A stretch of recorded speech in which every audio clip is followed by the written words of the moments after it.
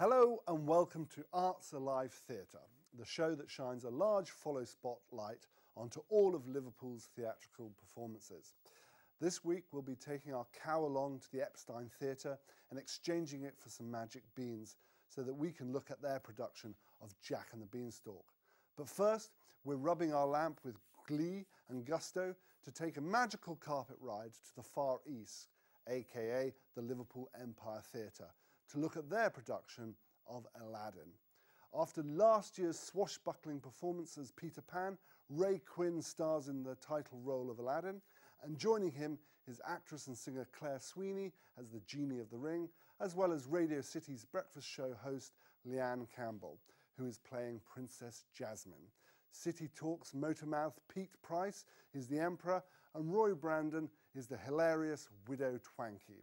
Our team went behind the scenes to find out more. Wash your clothes like I do mine. Different colours, different time. Every reason, every rhyme. Bring them up, check all the line. Step in time, give me some step in time. Every reason, every rhyme. Give me some step in time. Child, there's a step in time. Parenthood's the same. Never miss a chance to make it right.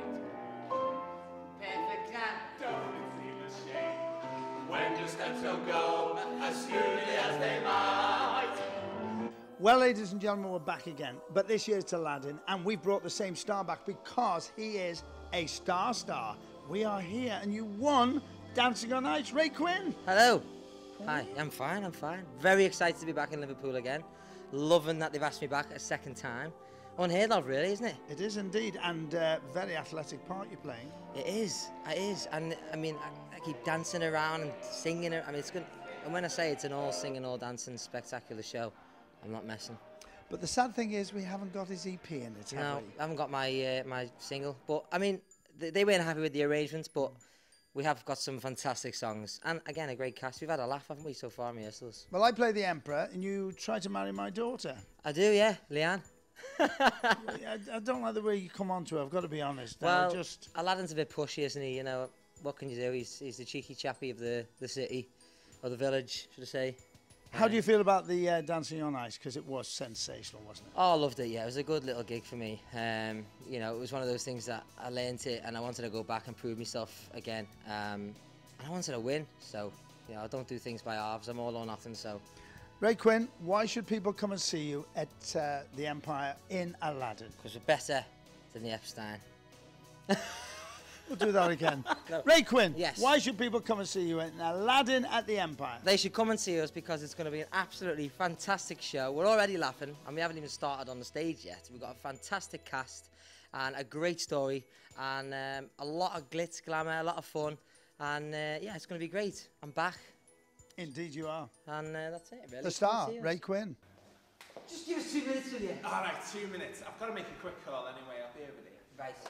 Jasmine, I'm so sorry about that. I just so much I want to say to you. Can you hear me? Yes. Something very important I want to tell you. Go on. Have Everton announced their starting lineup yet? What?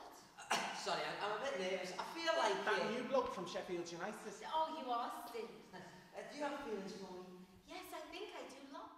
Ladies and gentlemen, this isn't a surprise. This is the biggest treat ever to have Claire Sweeney in her own town at the Empire, and our first panto together, to me, is the greatest experience. Had a few dodgy nights out together, haven't we? We have indeed. The first panto. Welcome back to Liverpool. Oh, thank you. With the baby. I'm so thrilled to be working with Peter. It's been amazing. Oh, you and can the baby? babysit, can't you? I can. Well, I've got lots of spaces, so I can babysit. You can, yeah. And of course, last time we were in costume, you were carrying the baby, and now Jackson's with us. But the funny thing is, the costume fitted me better when I was pregnant. Since I've had the baby, it's literally too small for me because I've got so fat.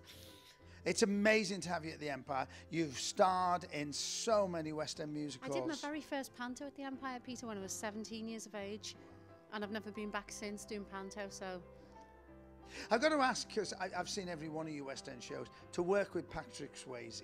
Wouldn't it be great if you had brought him, he's still been alive, and brought him to Liverpool? Wouldn't that have been amazing? He'd have loved it. I mean, he was a very earthy guy, a really gorgeous guy, and I think he'd have loved Liverpool. Your part's very funny. Are you pleased with it? I think so. Do you think it's funny? Oh, very, very I think funny. you're funny in it as well. I think you're really funny. They know I'm funny. Yeah, well, that's... no, I thought, I mean, to be honest, because I've just had the baby, they said, do you want to play the genie? And I thought, I mean, quite unusual for me, but I thought, oh, great, I'll rub a lamp and get off, and I'll be able to be in the dressing room with the baby. But no, I'm on throughout. I've got loads to do in it, which was a bit of a shock, but I'm quite thrilled now because it's a nice part. A big question everyone's asked me to ask. Are we going to have a Lion King moment? Is Jackson going to appear on stage in the hands? That's what you want, isn't it? Oh, more than and anything. he wants to walk on with the baby, don't you? You want to walk on. Look, Yeah. my baby, the genie. Yeah. Are you excited about I'm going to working let the you Empire? carry him on Thank one you. day. Are you excited about doing the Empire? Oh, I'm thrilled. I'm home for, I mean, I've just had my baby. I'm home for Christmas. I'm surrounded by all my friends. And as you know, the baby's in work with me every day. I'm breastfeeding in between scenes. I couldn't turn up and do that anywhere else.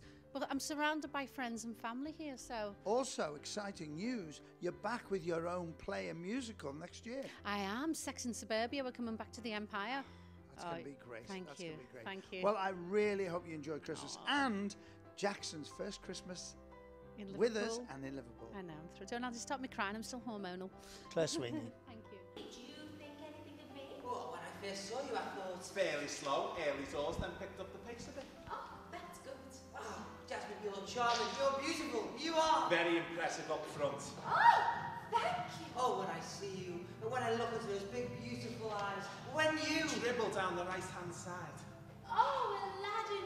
And when I first saw you, I felt... Sick as a parrot. This is an interesting lady. Another one of our stars at Aladdin the Empire. She is the breakfast host on Radio City's big new breakfast show. She plays my daughter. Last time we worked together in pantomime, she was there, then there, and there. She was a little girl. We've done so many pantos Do you together. know what? The first pantomime I ever did was Aladdin at the Empire. And you're right, I was 9 and you were in that. I was indeed. And here we are again, a million years later. Who'd have thought that you, as a little girl of 9, would be back, one of the stars at the Empire, playing Princess? It is. It's lovely because we get to see all the little ones, don't we? And they come in and they learn the routines. And, you know, it's a massive thing when you're tiny. And you do think, one day will I get to be the princess and wear the lovely costumes. And yeah, it happens. I'm the princess, believe it or not. Now, you've put your own little style to it, haven't you? Of course, yeah. So she does slip into a Scouse accent every now and again. She's a little bit naughty. She's not your traditional Disney-style Jasmine, but she's fabulous. She is fab. And publicly, it's time to find out. I'm playing the Emperor, your dad. What do you actually think about your father? The real P. Price or the Emperor? No, the Emperor. Get into Oh, character, the Emperor. dear. The Emperor is a wonderful man. He's very rich. He's very protective over his daughter. That's a lie. You're trying to marry me off to anyone and everyone who'll have me? Because you're costing me a fortune. Yeah, that's true. Why should everybody come and see the panto at the Empire this year in Aladdin? I can speak as a mum now, Peter. I mean, I've done it since I was 9, 10, as I say, and I've always been a big fan of pantos. And once you become a mum and you get to see your kids watch a pantomime, you finally understand what it's all about. I can remember coming with my nana when I was 5 or 6, and my little boy's been coming since he was 1 to watch me, and I got to take him to one last year late on. And when you see the little ones, the whole body language from every child in that theatre, you tend to watch the kids more than you watch the show when you come and watch a panto. And the little ones just love it. They believe every minute of it. It's a lovely moment for the actors when you come out the stage door at the end and you come out and you're just being yourself, and you'll catch the eye of a little one and they're almost disappointed that you're not speaking in the same voice that you were talking. So you slip back into character so as not to spoil it for the kids. And when, you know, they don't know me as Leanne from Radio City, you are Jasmine to the tiny ones, and that's so magical to think that they're sucked into the whole thing. It's lovely. And the most important thing about that as well, they're our new customers, because panto is the first introduction to theatre. They stay as our customers. Yeah, it's true. But my tiny one's 1. My Annabelle's 1, and I'm going to test her out. So people always say to me, you know, my little one's only 3 and, you know, they're too young. I don't think they are. It depends on your little one. You know your little one. As I say, Joseph was 1 and he loved the panto. He did do a lot of running up and down the aisle, but we don't mind that, do we? We like to watch the kids having fun. But yeah, I'm going to test my little 1-year-old out this So year. you're playing Princess in Yes. Aladdin at the Empire. Now, I've just had a brilliant idea. Oh, go on. Because there's nobody here to interview me. So if I pass you the mic, you can ask me some questions Why about not? panto. I think should we? It's behind you. Okay. Right there, Mr. Price. Okay, Pete, can you name... I'm going to do questions for you, like fire questions off. Okay. The best character you've ever played? The best character I've ever played, Widow Twankey. The best person you've ever worked with? Oh, that's a difficult one. Cilla Black. And... Pamela Anderson. And... You. Pete Price, Liverpool Empire, Aladdin. Don't miss him.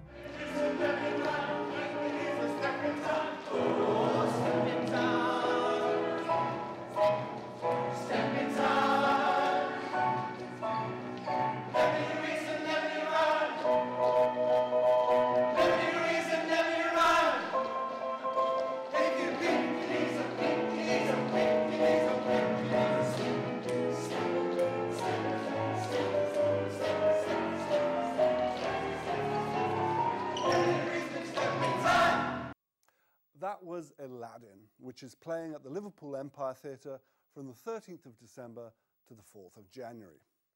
After the break, we have more panto as we go over to the Epstein Theatre to see their production of Jack and the Beanstalk. See you then.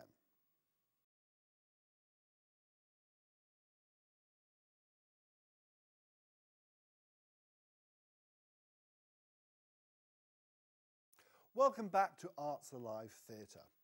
Working on the adage that you can never have enough of a good thing, this year sees 2 productions of Jack and the Beanstalk. Not only do we have a production at St Helens Theatre Royal, which we previewed 2 weeks ago, but this year we also have a production from the Epstein Theatre. Our team went to find out more.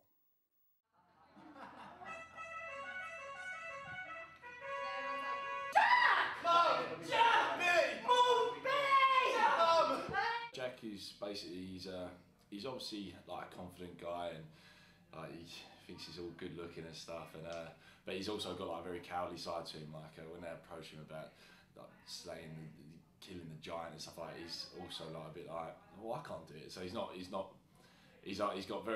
different sides to him. He's got a very confident side, but then he's also got the sort of cowardly side to him. But yeah, he's interesting. He's actually a pretty good character. Like he's obviously he's in love with the princess and has been for a long time. So his main aim is to get the princess.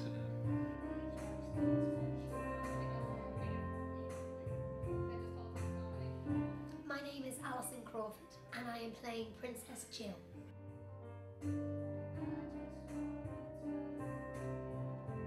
So, Princess Jill, of course, she's the daughter of the king, and they're not like your normal royal family. They, I don't have very much money. They don't have 2 pennies to rub together. Who knows where the money's gone, apart from the fact that maybe the giant is demanding taxes left, right and centre.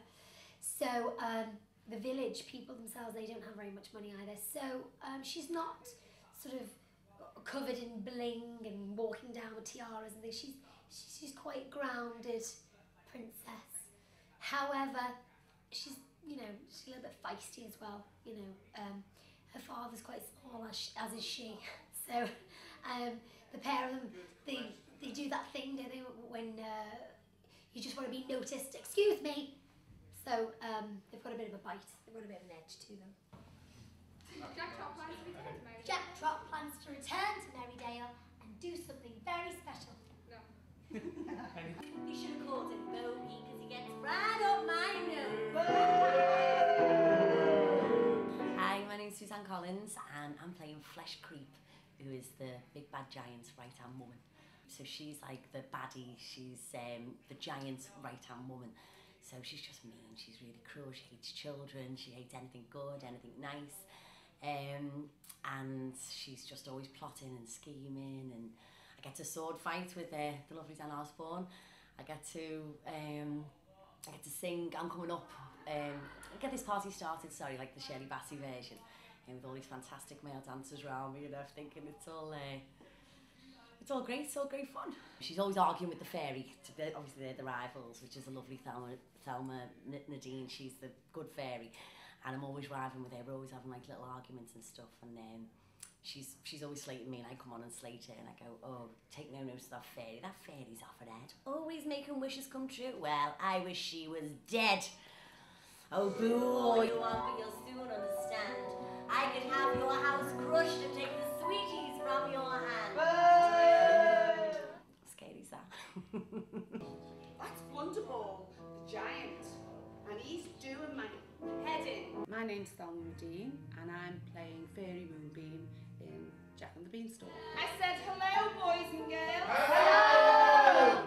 Fairy Moonbeam is the good fairy in this, so hopefully all the children are going to like me and not boo or anything, because I couldn't live with that. They started booing me. So it's where she helps Jack rescue the princess and obviously help towards a happy ending, which all pantomimes are. Okay guys, you got everybody back yet? Yeah. Yeah. I came to watch pantomimes and I didn't realise there was that much work involved in them, because it usually looks like a farce and everyone sort of, you know, makes mistakes or say the wrong words, and I thought that was, you know, that looked quite easy. But when you're actually doing it, it's so, you know, the directions are so strict and you've got to be at a certain place in a certain time, and it really is hard. It really hard work. It's not as easy as what they make it look to the people. I just thought when they asked me to do it, I just kept thinking Christmas. Well, yeah, it's miles away. Closer, closer, closer, closer it gets. I'm just like, I'm going to be sick thinking about this, just thinking about this pantomime. I think it's only me and Dan who aren't actors. And when we seen them the first day, we were just looking at each other going, oh my God. And then they told us we had to sing. I had to go for singing lessons. I had to go and record in a studio. I felt like Bono with the things on, like this, singing. So that was an experience in itself, something else off my bucket list, isn't it? So maybe X Factor next year. My name's Fairy Moonbeam, and I'm here to tell the tale of a boy called Jack, Princess Jill, and the Kingdom of Merrydale.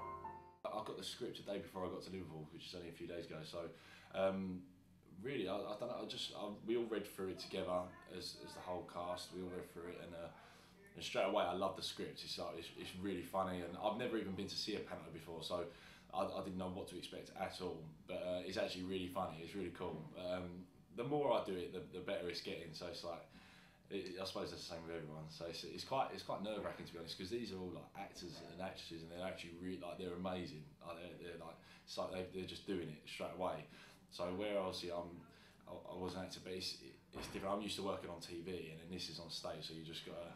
It's like remembering this whole script. It's like it's quite hard, but I've almost got it. I've only been here for 2-3 days, and I've almost remembered the whole script, so it's alright. So it could take an enormous amount of bravery to kill the giant. Why did you go away, Jack? Because I wanted to be someone special. How did I prepare for this role? Well, I played princesses like Cinderella and Princess Jasmine and Snow White quite a few times in pantomimes for a long time. So it's not new to me. I'm very aware of the type of character that the princess needs. So I'm already prepared in the experience that I've already played roles like this. However, I do have very similar characteristics. You know, when you first meet people and you're smiley and you articulate, you speak properly, and you have your phone voice on all the time. So I'm a bit like that anyway. So that's how I've prepared my character, but as well, just sort of getting to know the script really helps. And then that horrible giant Blunderball starts roaring and makes us all miserable. Okay, so Michael Chapman, and I'm the Dame Trot in Jack and the Beanstalk, and I'm directing it, and yeah, I've written it as well this year, yeah.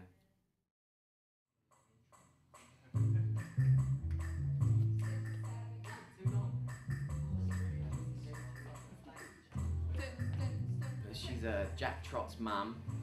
She's a little bit naughty. There, it's pretty clear. I ain't no size two, but I can shake it like I'm supposed to do.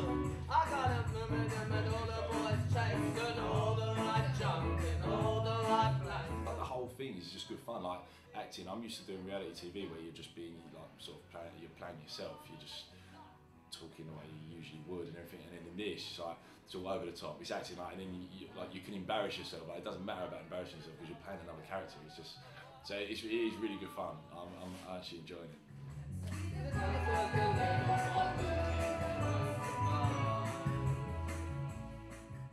I've danced in pantomime since I was like 2, since I was a little girl, and then after Brookside I've been Snow White, I've been Peter Pan, I've been Cinderella, I've been The Slave with the Ring and Aladdin, all goody parts, like with the magic, and I just love it because my mummy as well, and I love like the children, I love that hearing the voices going, oh, and seeing the magic, you know, and this time I'm baddie, I've got to make them cry, and I'm looking forward to it now. I am looking forward to it. At first, what do you mean? But yeah, I'm really getting my teeth into it. No trip, it's all about that bass, no trip, I'm all about that bass, all of it. I'm all about that bass,